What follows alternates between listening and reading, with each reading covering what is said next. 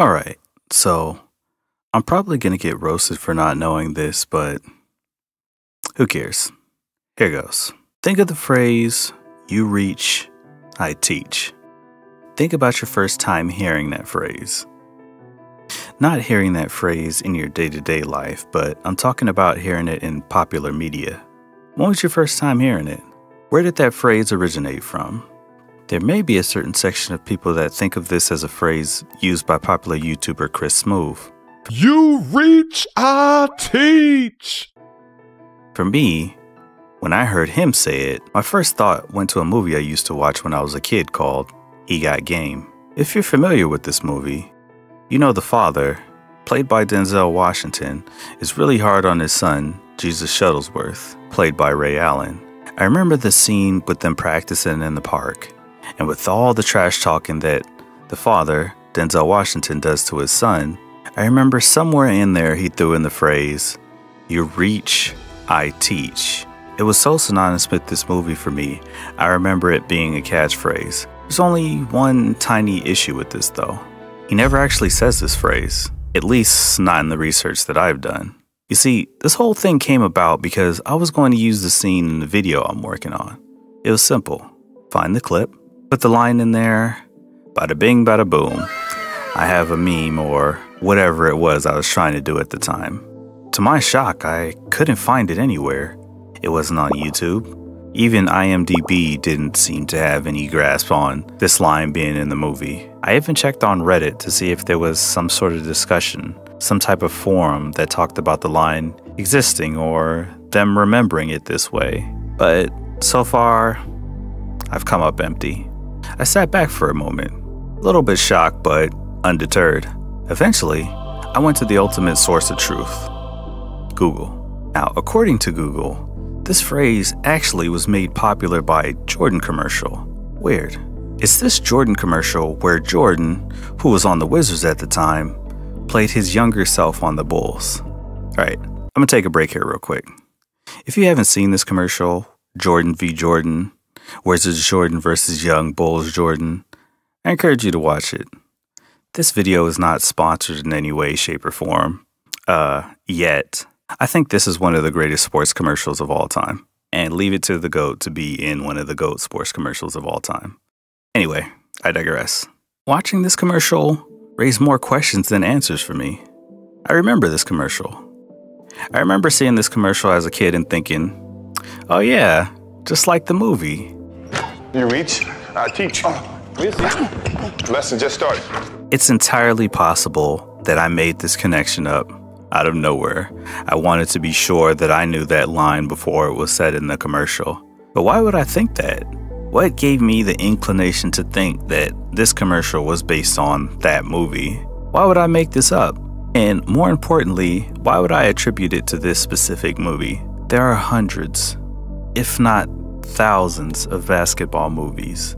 So why did I attribute it to this one? But I swear I remember this being said. So now, I'm stuck with a Mandela Effect.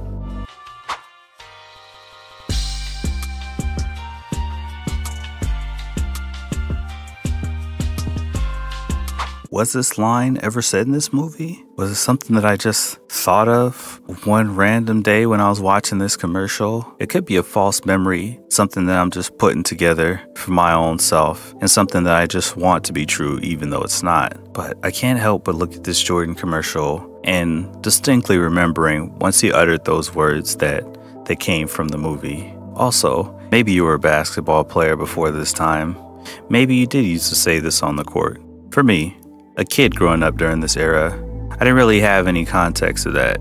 My first remembered experience of this line came from the movie, and it could have been in popular media somewhere before this commercial came about, but like I said, so far, I haven't found it. Now, this is not a video saying that we live in an alternate reality, even though that may be the case. There's wormholes opening up everywhere, or that everything you remember from your childhood is a lie. It's just about a time when I thought that I knew where something came from, and it was absolutely not the case.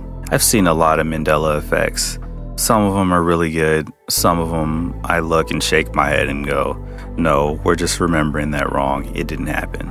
One instance of this, for me particularly, is the show Spongebob Squarepants. I guess this whole video, you can pretty much put your time frame on when my childhood was. There was a period of time when I was worried about people knowing that, because they think that because I'm of a certain age, I have a certain opinion on things, but whatever.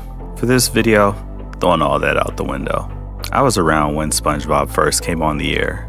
I watched this show religiously for the first few seasons, all the way up into the movie. And I remembered every episode word for word within the first 5 seasons. I could probably quote the entire dialogue from beginning to end of most episodes. So it was no shock when people who grew up with the show started remembering things and scenes that became Mandela Effects for them. And there's nothing wrong with that. We all remember things a little bit differently. I have to say, looking at the SpongeBob Mandela Effects, I haven't seen a Mandela Effect yet that made me question my memory of the show. I watched it all the way through. Everything that people said was just them misremembering. The training video is supposedly a Mandela Effect where, at the end of it, he ends up showing SpongeBob how to actually make a Krabby Patty. Are you ready? Are you sure? Okay, the secret formula is... That is not true. Never has been. I say this with complete confidence because I thought it was one of the funniest things ever, that the episode ended on a cliffhanger. That was the whole point. They weren't going to give you the secret formula for the Krabby Patty. That's one of those mysteries that just never gets solved in shows. Side note, that's one of my favorite things in shows. Please keep the mystery alive. I love when there's just that one thing that just never gets explained. Arnold's last name, what Cow and Chicken's parents' top half looks like. Sometimes you don't need an explanation for everything. And I always thought the Krabby Patty secret formula was that whatever you thought it was, that's what it is. I digress.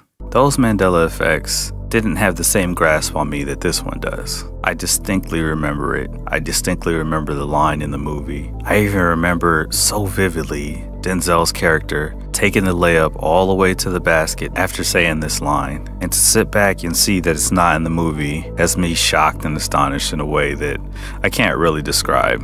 I guess all I'm saying is I don't know if these Mandela Effects are real or not. For people who experience them, I don't think we should be as dismissive, because as wrong as our memories are, they still hold a place near and dear to our heart. And it's a little bit fun to look at things back in the past and see that we actually misremembered things. How many important moments in our life do we remember it like it happened yesterday, only to find out that it really didn't happen like that? Hey, remember that video where everybody was playing the board game and the Monopoly piece went up Jen's nose? Oh yeah, everybody remembers that. You watch the video, the piece comes off the board, but doesn't go up Jen's nose. We remember the main event, but the details get a little bit sketchy. I used to be one of those people that was extremely pragmatic and dismissive of anyone who claimed to have a Mandela Effect happen to them. You're delusional. You don't need to follow these crazy conspiracies. Maybe it's not that.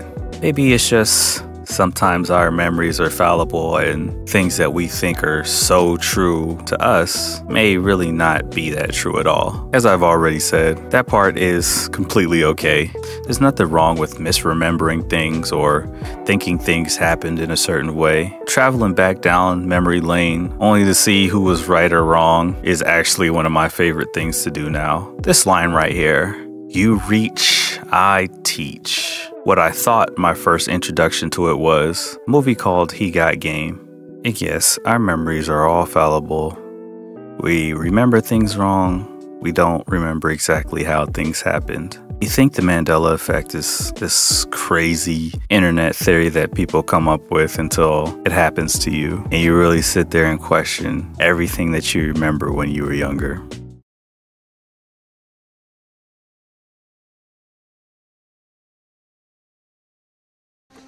I'm about to send you down there with them. 9-5. You quitting? I can take a loss. Oh, you just gonna give up, huh? I ain't giving up. You just gonna give up? I'm teaching, brother. You just gonna give up? I'm teaching, son, like I always taught you.